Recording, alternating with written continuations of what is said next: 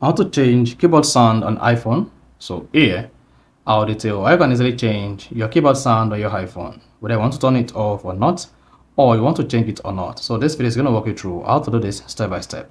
So if at the end of this you found this often informative, please don't forget to like and then subscribe. Now to change keyboard sound on iPhone, all you just need to do is go ahead and open the settings app on your iPhone. On the settings page, scroll down and then click on sounds and haptics.